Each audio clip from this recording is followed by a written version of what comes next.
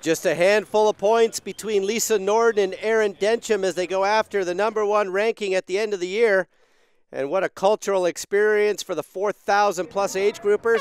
Time for the elite women to dive in. 14.5-degree water temperature and very tightly bunched together. That's Rachel Clommer pushing the swim up front. Sarah Gruff not too far off behind. Jessica Harrison as well.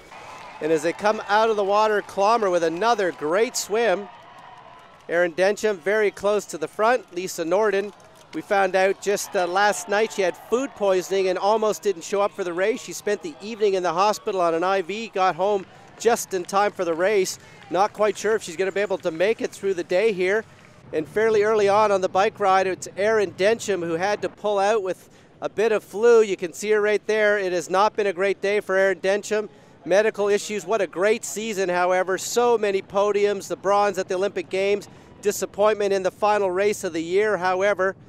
And Felicity Abram trying to make another one of her breaks on this bike course. We're not sure if anyone's going to be able to ultimately get away.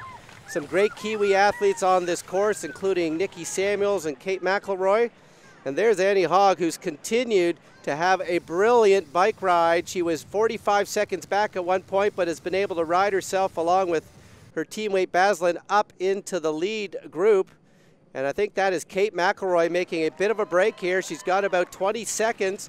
Is she able to hold off the rest of the crew? I don't think so. It is a tough course to get away and to stay away. These 24 hills are relentless on the legs. I believe it's going to come down now to the run. The chase packs has the likes of Gwen Jorgensen, the Canadian Lauren Campbell. They are well back. Will they have a chance to make up any room? Look at that, is one of the Spanish athletes down. Nearly 20 athletes off the bike out onto the run. Andrea Hewitt having a very slow transition. Sarah Gruff as well. They're well back.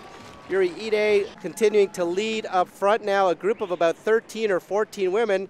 And there you can see Hewitt, McElroy, Barbara Riveras. Gwen Jorgensen was back by a minute, but she is running herself back into this field. Incredible. Look at Jorgensen. She's just about to bridge up.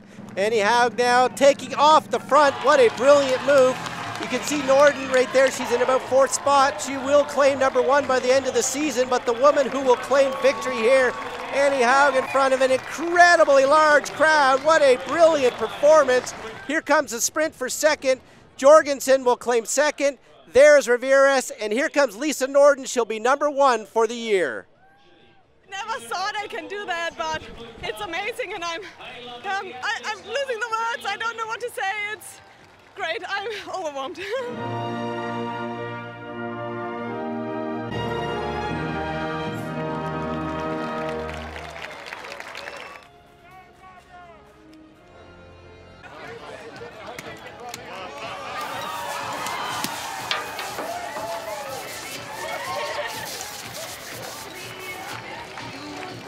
What a gutsy performance. You are the world champion. That's been incredible.